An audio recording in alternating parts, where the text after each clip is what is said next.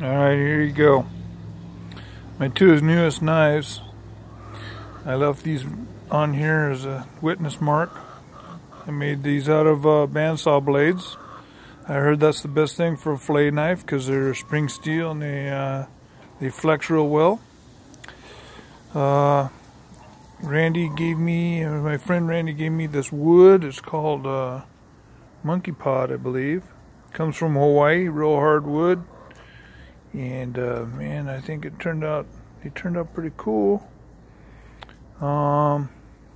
Anyway, one of these is for him. I'm gonna let him have his choice, and I made two just because I was gonna want one myself. Hope you like. Like I say, I left the sawtooth there to show that it was a blade at one point. Now it's a new kind of blade. I put that patina on there, which is, I think, is pretty cool. It's fun experimenting with different ideas. Thank you for checking it out.